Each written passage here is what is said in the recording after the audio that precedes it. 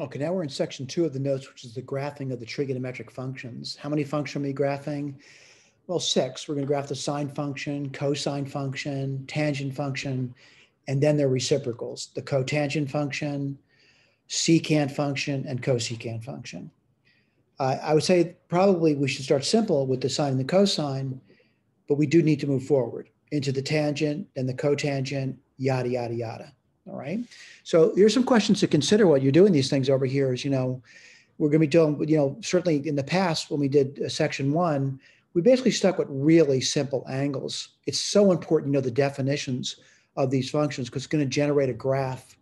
There is some confusion though. A lot of people are confused by, again, the letters. All right. We'll talk about that in more detail. All right. But you should, some questions you should consider over here. And, some of the things you're looking at, they give you pictures here. We'll talk about that. They ask about domain and range. They talk about that. But the bottom line is they give you pictures, and these are good pictures. All right. So this is a picture of the sine function. This is a little video over there, me talking through it. If you want to listen to those videos, you can. This is a cosine function picture. We'll go through that at the whiteboard later. This is the tangent function. We'll go through that later. You notice it's got these little red lines over here. That's asymptotic behavior, stuff you learned about in math 119. All right, same thing. You got asymptotes here. This is the cotangent function. Again, we'll talk through it. Again, there's videos over here if you want to take a look at that. I'm seeing asymptotes again. Oh, these are tough ones over here. Secant function. It's the reciprocal of the cosine function. I'm seeing asymptotes over there. Not so bad. And this is cosecant function. Again, I'm seeing asymptotes. It's reciprocal of the sine. All right.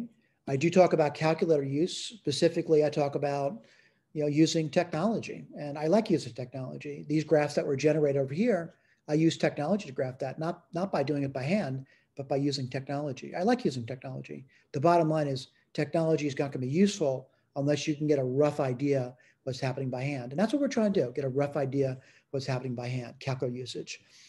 Okay, so my technique of graphing may differ, but I want to be honest with you. If you've learned the 119 material with standardized translation, you'll have no problem. Unfortunately, it is difficult for a large number of students to understand the translation stuff that was taught in 119, but it's really the same thing. So what I'm going to basically do is I'm going to look at our graphs. The same thing I did in Math 119, if you took me for 119. I'm looking at the graphs. I'm looking for characteristic features. And then what I'm going to do is I'm going to try to get those characteristic features in the children of the parents. Now, what are the parents? The sine function, cosine function, tangent function, cotangent function, cosecant function, and secant function.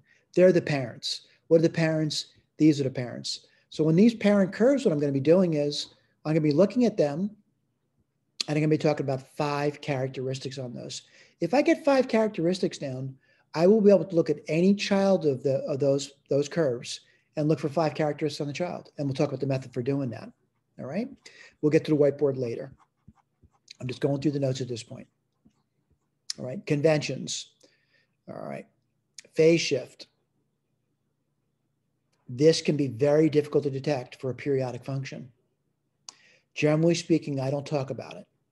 All right. But there are phase shifts. What does it mean? We're moving it left or right. What we are going to be talking about is the functions, and the sine and cosine have an amplitude, and that's half the distance between the upper and the lower. We'll talk about that as we start doing the examples.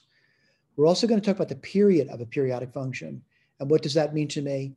How long does it take to complete a full cycle of the function? How many cycles are there going to be?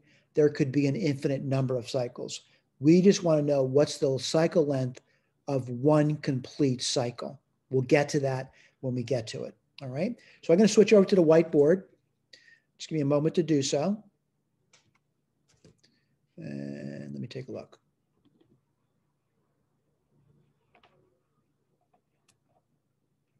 Plug my computer in here. Give me a second. All right, I just plugged it in. And of course, what am I looking at? The notes. All right, let's go back. Okay.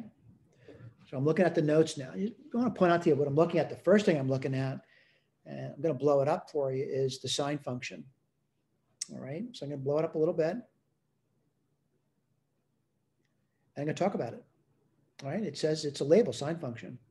So what I'm looking at over there is I'm looking at what's called a partial graph of the sine function. The sine function goes on forever and ever. And the reason for that is we could rotate forever and ever and ever through all the angles. All right, so I want to just remind you, using different notation over here, that when we did the sine function, what do we talk about? An x and a y axis. But now I'm going to talk about the a axis and the b axis. And then I'm going to be talking about, we could rotate around, and we did a little circle over here, not the best looking circle. All right, that's R, and this is the point A, B, and this is the angle theta. I want to remind you, again, theta can be rotated forward, that's a positive number over here, or backwards, a negative number. We can keep doing this all day long, though. The wheels in the bus go round and round. Question is, how's the sine function defined? Well, the sine of theta is going to be the ratio b, which is the ordinate, over the radius. Now, I hope you realize what's not changing in the problem. The radius isn't changing, so the b is changing. All right. Now, when I look at a graph, and this is going to confuse some students over here, this is the graph y equals the sine of x. So x now is the angle.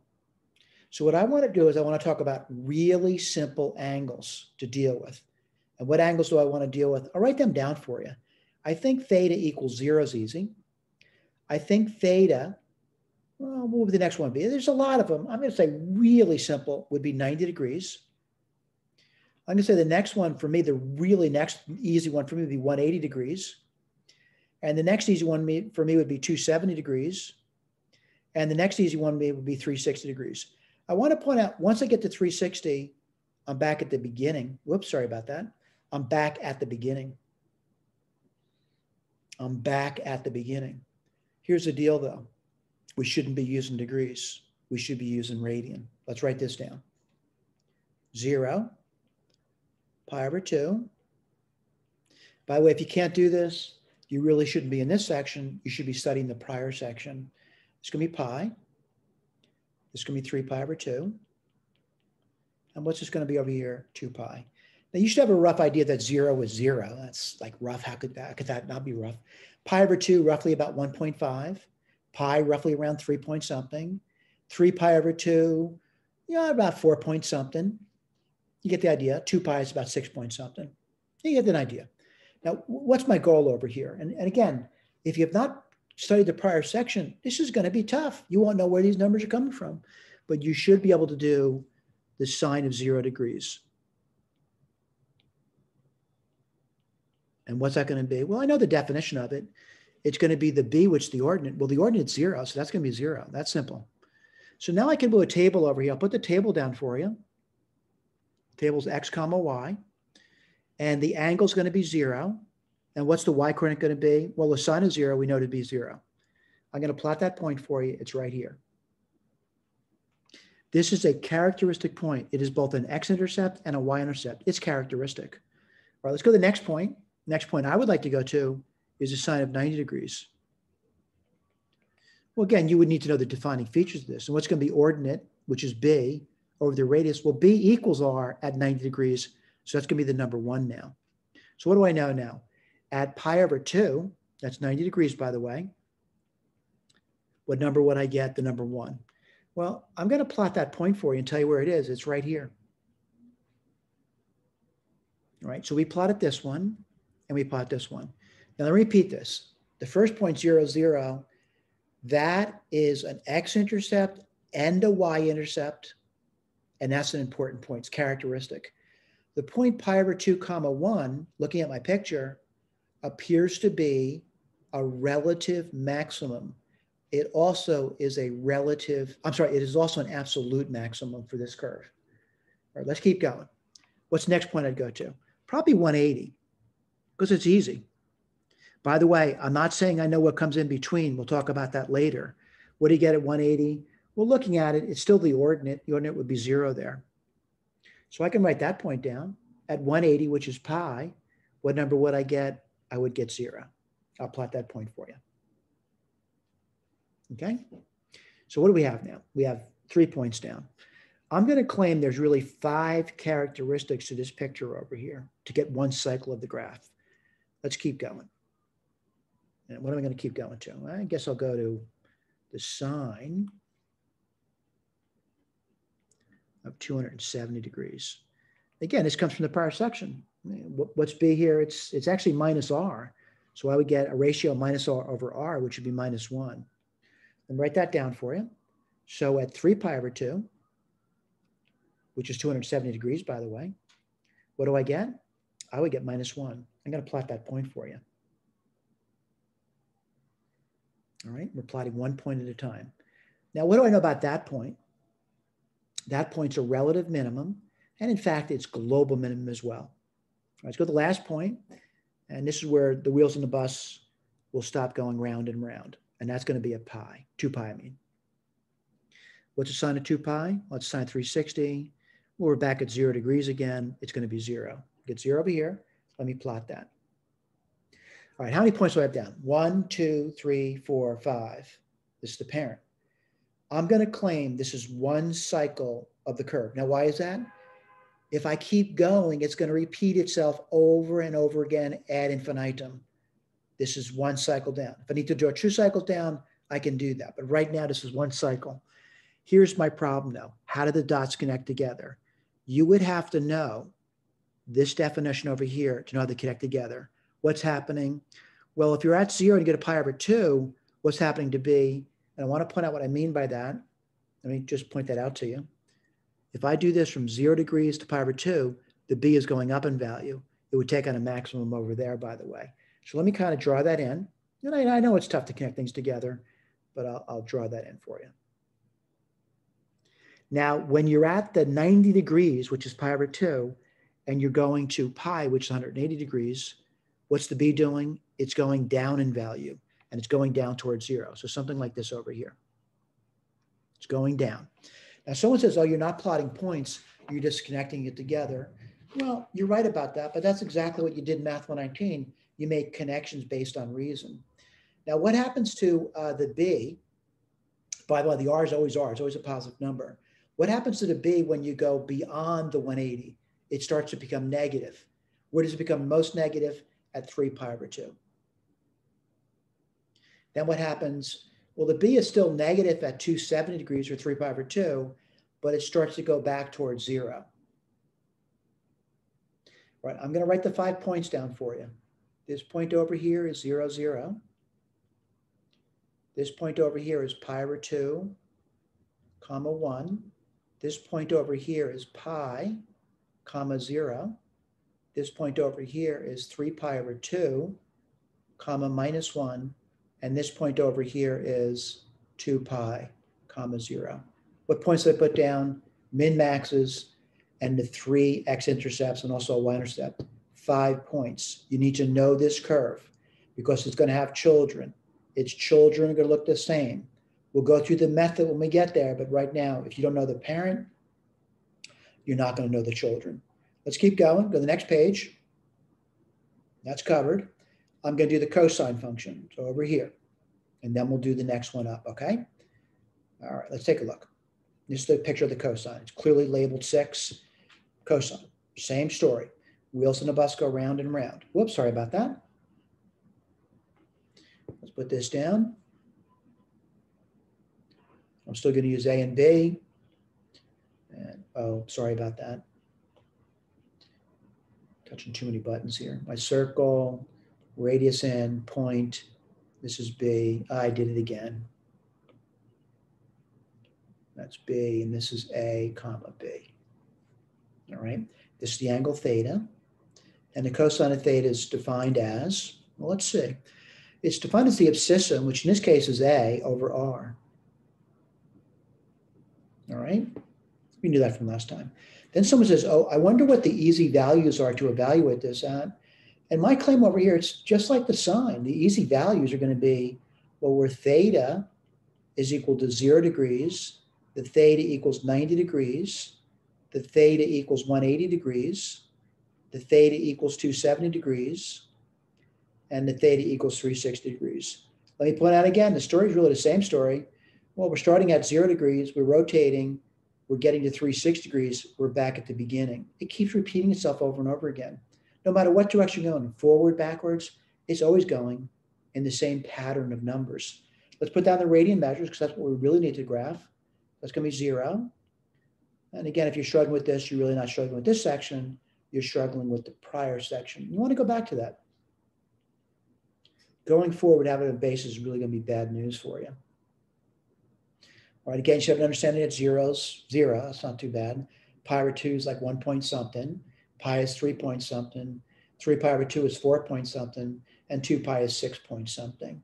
All right, you get the idea. So, what's my objective over here? My objective is to do the cosine of 0 degrees, cosine of 90 degrees. No, I'm not memorizing, I'm thinking. And we'd like you to think as well. Whoops.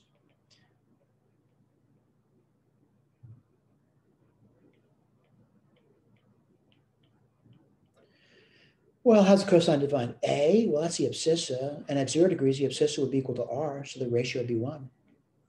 At 90, the abscissa is 0. And 0 divided by r would be 0. At 180 degrees, right, the abscissa would be minus 1. So I get minus 1. I'm sorry, minus r. So minus r over r would be minus 1. I'm sorry. At 270, the abscissa is 0. That's 0. That's pretty simple. And back to cosine 360, abscissa is equal to the r, so the ratio would be 1. All right, let me go back over here. Pretty good understanding now that I could actually do this now. All right, little table up here. Let's put this down, and it's the cosine function. And we're talking about x and y now.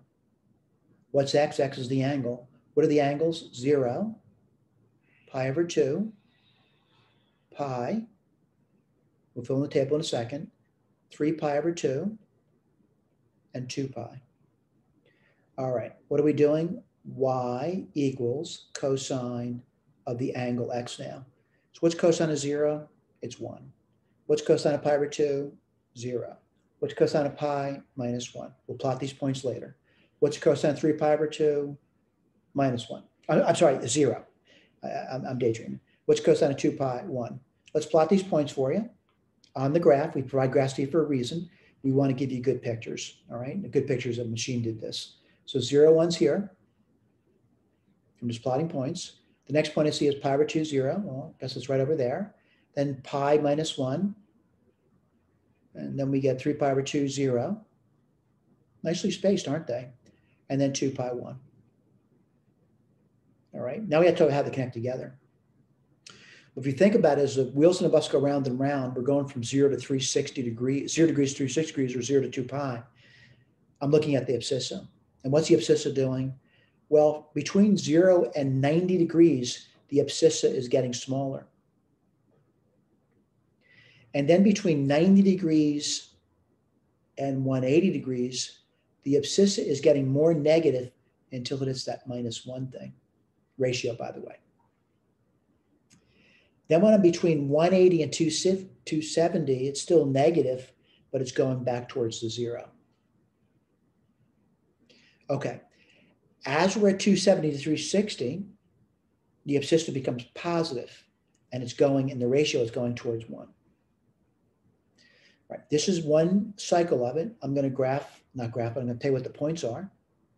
This point over here is 0, 1. This point over here is pi over 2, 0. This point over here is going to be pi, minus 1. This point over here is 3 pi over 2, 0. And this point over here is 2 pi, 1. All right, what do we just draw? One cycle of the cosine curve. That's all we've done. This is the parent. This parent will have children. Just like when you did 119, you were given a parent graph, and then you were asked to graph a translated graph, which I called the child graph in 119. Same thing here. We're going to have children of these parents, and they're going to look just like the parent. Now, someone's going to claim, oh, the sine and the cosine look the same. They do. They really are the same. What's happened over here? There's been a phase shift between the two. And again, when we get to identities, we'll talk about what that phase shift is. But right now, let's not worry about it. What are we worried about? The 5 characteristic points. That's what we're worried about, the 5 characteristic points. All right, so what I'm going to do now And the next one a little more complicated. It's the tangent function. So I think you probably know what I'm going to do. I'm going to draw my wheel again, my circle. Put that down over here. Wheels on the bus go round and round. I'm going to put my R in over here, my theta, and my A over B. That's my point. This is the abscissa A, and this is the ordinate B. The tangent of theta is defined as being the ordinate B over the abscissa, which is A. Here comes trouble. Someone said, I don't know what to start with. Well, I'm really going to start with the same thing. I'm over here, some nice easy values. And I think, we've talked about like really 5 easy values. And I want to stick with the 5 easy values, all right? And again, someone says, how do you know what the easy values are? I guess by doing section 1 of the notes, I know the easy values. Whoops, sorry about that. I mean to do that.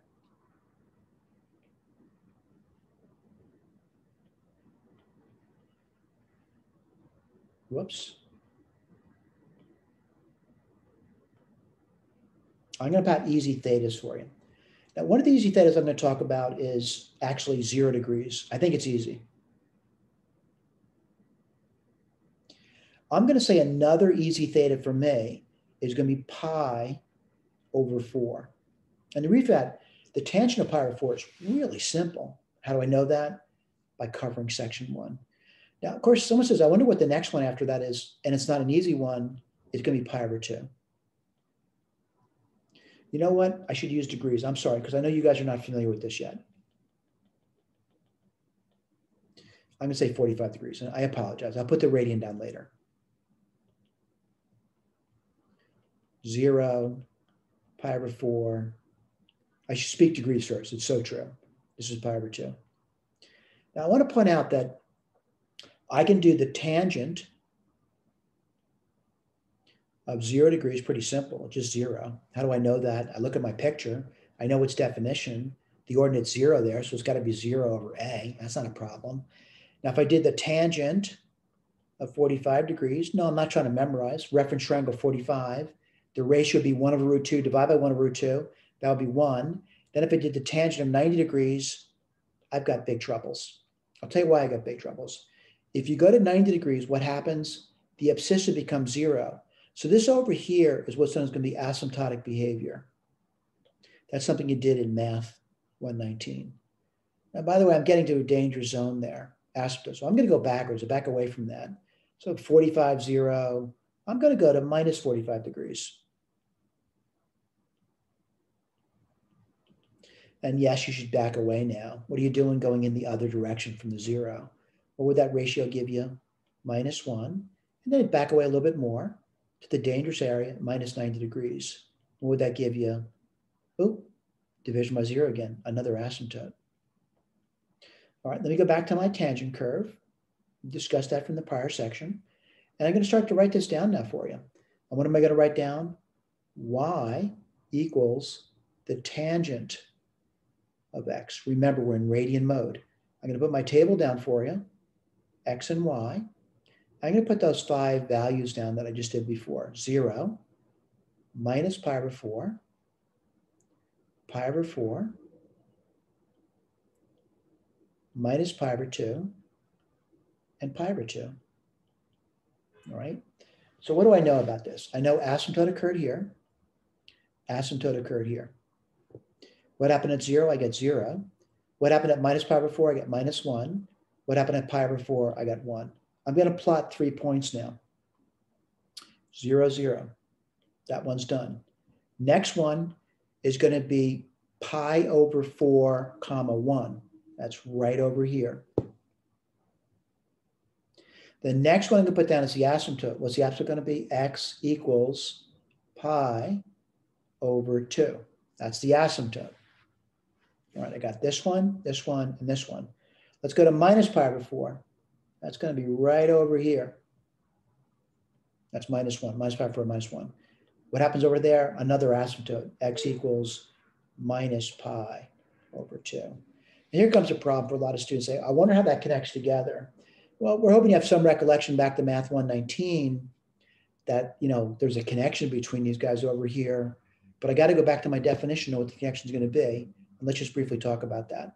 So as I'm doing this over here and I'm rotating towards the 90 degrees, what's happening over here? Well, I want to point out what's happening over here. We're getting a ratio of B over A. So, B is getting larger, but A is getting smaller. They're both positive, by the way. So the thing has got to be getting bigger. Now, where is A going towards? 0. So this is blowing up without bound. So I'm going to say it appears to be somewhat reasonable that looking between 0 and 90 degrees, let me go back over this over here, I'm starting to realize, well, the division gets, the B gets bigger, but the A gets smaller. They're both positive numbers. So it's asymptotic and it's moving up in value. So let me put that down for you. Again, I'm not saying that we know exactly what those numbers are yet. I'm going to trace them over. Asymptotic. All right, now if you go below the 0 towards the minus 90 degrees, what's happening is the abscissa is still positive, but now the ordinate is becoming negative. And what's happening? The abscissa is going towards 0, so we're going towards minus infinity now. All right, let me label these points for you. This point over here is 0, 0. This point over here is pi over 4, comma, 1. This point over here is pi over 4. I'm sorry, minus pi over 4, comma, minus 1. I just did it again. I'm sorry. Minus pi over 4, comma, minus 1. All right. Asymptotes might take some thinking. We would like you to think through that.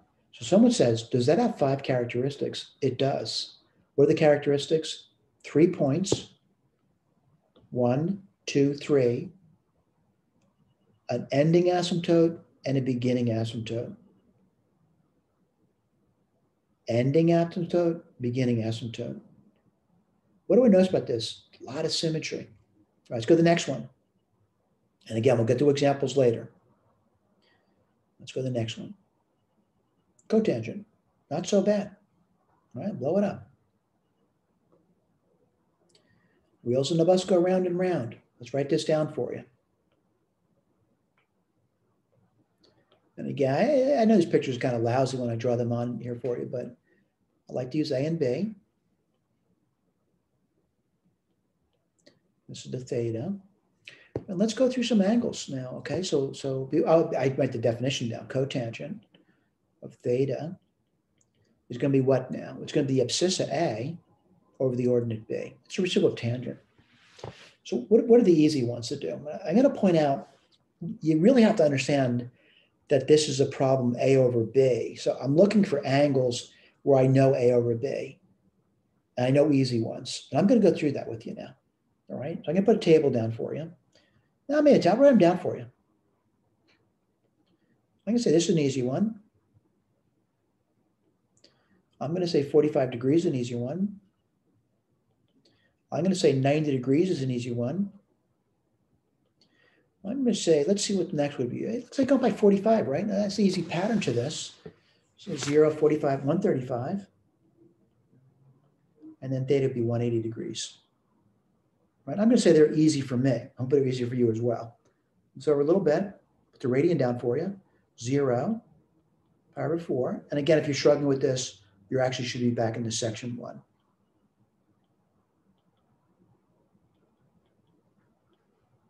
These are really nicely spaced problems, by the way. All right, here comes the tough part.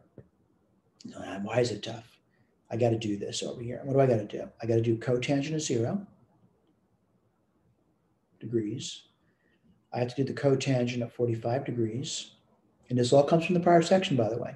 Sorry about that. And then I got to do the cotangent of 90 degrees. I have to do the cotangent of 135 degrees. I have to do the cotangent, let's see if I got 0, 45, 90, 130, and 180 now, right? Well, let's keep it easy. The cotangent of 45 degrees, what is going to be? Well, that's pretty simple. I'll be honest with you. Why is it simple? I'm looking at it, and the ratio there would be, 1 over root 2 divided by 1 over root 2 would be 1. Okay, now I'm going to look at 90 degrees. I'm going easy. And you might say, so I like different numbers. You use the numbers you like. I'm going easy. You don't want to use a calculator for this over here. Cotangent of 90. Well, the abscissa would be 0 there, wouldn't it? That's 0. That's easy. Again, I'm looking at this definition over here. The cotangent of 135. Well, now I'm in a negative territory. All right, so it's gonna be a negative ratio of -1. Really simple. Now, someone says, why'd you pick 0? Why don't you even go near that? And that's gonna be difficult, because when I do that, what do I get? The ordinate b becomes 0, so this is asymptotic. Now, if I go to 180, the ordinate becomes 0 again, and it's gonna be asymptotic. All right, let's go to our picture, and I'm ready for it. All right, this is our picture. And what's just a picture of y equals the cotangent of x. And yes, this is going to take time and effort on your part to master what I'm doing, x and y. And what do I do? Well, I hope you realize I did do degrees, but I want to put the radian down now. So it's going to be 0, pi over 4. Let's see, pi over 2.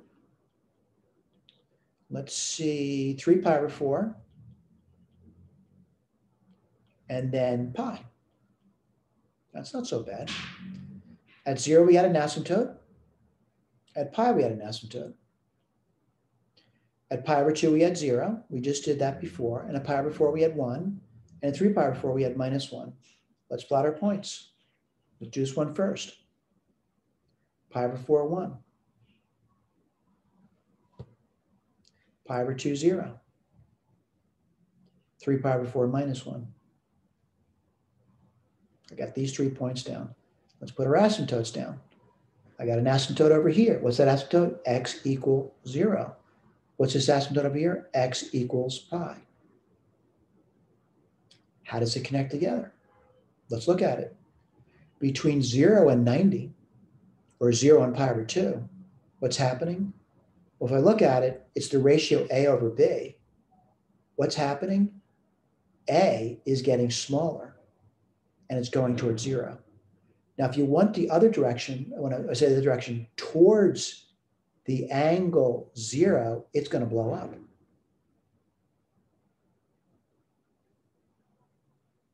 Got that covered. All right, let's go between 90 degrees and 180. What do I know about that? It's still the ratio A over B. A is the abscissa, B is the ordinate. What do I know? Well, the ordinate is positive, but the abscissa is negative. So the ratio is always going to be negative. And what's happening over there? Well, as I go towards, when I look at the ordinate, when I go towards 180, the ordinate goes towards 0. So it's going to blow up, but towards -infinity. I put my points down for you. And again, it's going to be 5 characteristics. Pi over 4, comma 1, pi over 2, comma 0, and this point over here is 3 pi over 4, comma -1. And of course, the asymptotes are already listed for you. All right. Now, I got to be honest with you. It's overwhelming for some to say, oh, when is this going to stop? Well, we did 4 graphs already. And I'm going to point out what these graphs are over here. The way I do them might be different than other teachers do them, but I want to point out that this is the reciprocal of the cosine function. That's all it is. So let me write this down for you. This is the reciprocal of the cosine function. So what I like to do is draw the picture of the cosine function in. I'm going to do that with a dashed line. I think I've done this before.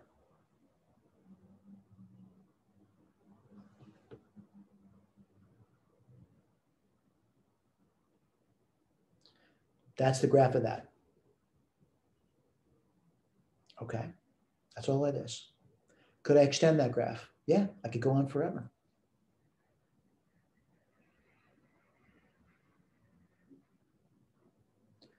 I want to start talking about points on the cosine function. And I'm going to do that one point at a time. This point, this point, this point, this point, this point, and this point. See if we can do it. So what's this first point over here? That looks pretty simple. That's 0, comma, 1. What's this point? pi over 2, comma 0. What's this point? Let's see. 0, pi over 2. That's got to be pi now, right? We're just counting. Minus 1. What's this point? 3 pi over 2, comma 0. What's this point? 2 pi, comma 1. What's this point? I know it's tough. We're just counting though. What are we counting by?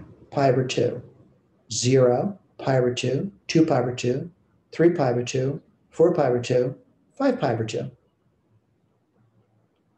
comma 0. All right. What's this point over here? It should be simple. It's minus pi over 2, comma 0.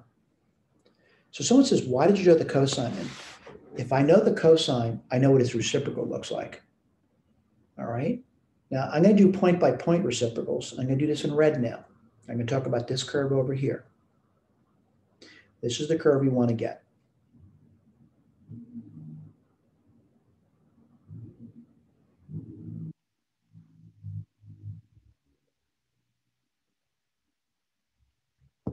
Oops. What's this point here? That's pretty simple. The reciprocal of 1 is 1. So this point's still going to be 0, 1. What's this point over here? 1. What's the reciprocal of minus 1? It's still minus 1. What's this point over here? Well, it's going to be 2 pi. That's my x value. And what's the y value? It's the reciprocal of 1, which is 1. 1, 2, 3 points, right? All right, and let's talk about the asymptotes. And I'll tell you why there are asymptotes over here. What are we looking at? We're looking at this point. This is the point in the cosine curve. What's the reciprocal of 0? It's an asymptote. So I can write the asymptote down now. Let's put that down for you.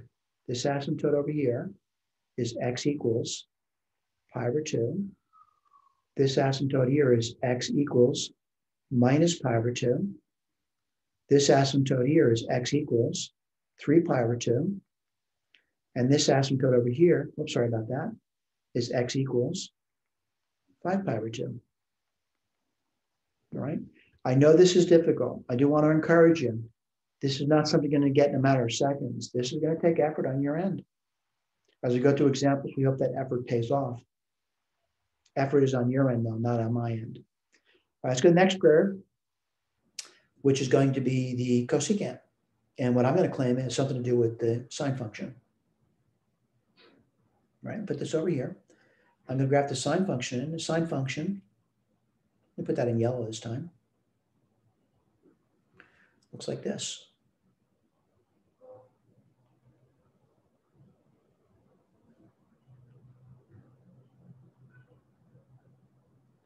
All right, I think I know the points. I'm looking at it. Let's do one point at a time. What's that point going to be? Again, you would need to know the sine function to know that point. It's going to be pi over 2, comma 1.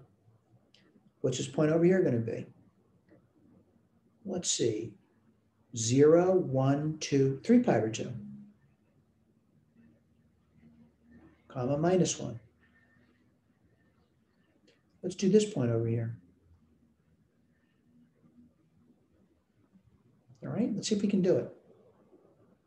Kind of looking at it, I'm saying that, you know, the sine function has a period of 2 pi, right? So we'd expect this thing to repeat itself every 2 pi. Remember, we did sine function. It started at 0, ended at 2 pi. So then the question is, what's pi over 2 plus, I want to point out what we're doing over here. We're just moving, and we're just finishing a cycle. What's cycle at? 2 pi. Yeah, you need to know basic arithmetic. Count over 2. That's going to be 5 pi over 2. So what's this point over here? 5 pi over 2, comma 1. Now, what are the asymptotes going to be? Well, it's where the sine function takes on at 0, because the reciprocal of 0 would be the thing's blowing up. So x equals 0, x equals pi, and x equals 2 pi, the asymptotes. Again, we go through examples. Hopefully this stuff will be more, it'll gel more. I know it's difficult, all right? We're gonna start simple though. We'll do sine, we'll do cosine, then we'll move on to tangent, cotangent, and we're doing the children, by the way. Let me repeat this. If you don't know the parent, you don't know the child. You must understand what we did here before we can think about graphing. All right, as I mentioned before, calculator use, just briefly in a calculator, you might be confused by this, but if you're using an ancient calculator, you're not going to see the the cotangent, the secant, or the secant. If we're using a computer algebra system, you'll see that though. But the bottom line is, I will talk about using a graphing utility to do that, and I'll be talking about using Wolfram Alpha. At least I think I will. Who knows? Maybe I'll forget.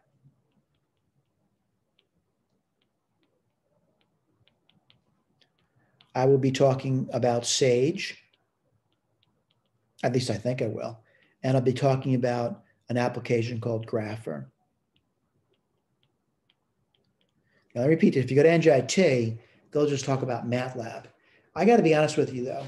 You really need a lot of tools to work with mathematics. I'm going to say Wolfram Alpha is not bad, Sage is not bad, and Grapher is not bad. Are there other tools out there? A ton of them. You feel free to use what you want to do, what you want to use, though. Don't think I have to tell you what you're going to do. All right, my method for graphing, and I want to be honest with you, it basically relies upon what you guys have done in Math 119. All right, now sometimes I can't remember anything in 119, well, understandably so. All right, but you did a lot of stuff in 119. All right, what did you do? You took what's called a parent graph or a simple graph, and you translated it. You used some translation rules. All right, so the basic translation rules, you had something like this over here, and it's really kind of tough. So what I do is everything boils down to 5 characteristics. Everything boils down to 5 characteristics, whether it's a sine, the cosine, tangent, or the reciprocal functions, all of them depend on 5 characteristics, and I'll go through that. I do want to point out, as we went through the characteristics, you should notice something about equally spaced points, and that's really important. They were equally spaced. We will talk about as we go through graphing though. Let me keep going. We talk about conventions. I do want to briefly talk about this a little bit. And what I'm going to talk about is phase shift. Generally, I don't ask the question, and I don't think Weberstein is asking either. Horizontal shift for a periodic function. Every function we gave you was periodic. It kept repeating itself over and over again. Why is that? The wheels on the bus go round and round. It's often hard to see the phase shift. It really is. It's really hard to see it. The reason for that is when you take a periodic function and shift it left or right, it could sit on top of itself, and you don't know what it's been shifted by. That can happen. That's why I don't talk about phase shift. Amplitude I do talk about, but there's only 2 functions that have an amplitude. That's going to be the sine and cosine. And what's amplitude? It's the distance, it's half the distance between the top and the bottom, the mins and maxes. All right, we'll talk about that. It's a positive number, by the way. The period of a periodic function is how long does it take to complete one cycle? How long does it take to complete one cycle? Typically what I do there, and I go through the work with you, begin, end. How long is its life? How do I do that? End minus begin will tell me the length of it. We're going to go through examples. As I go through examples though, I'm hoping you can follow what we've done. For example, number 1 is a sine function. What do I have to do? 5 characteristic points. And we'll go through that. Thank you.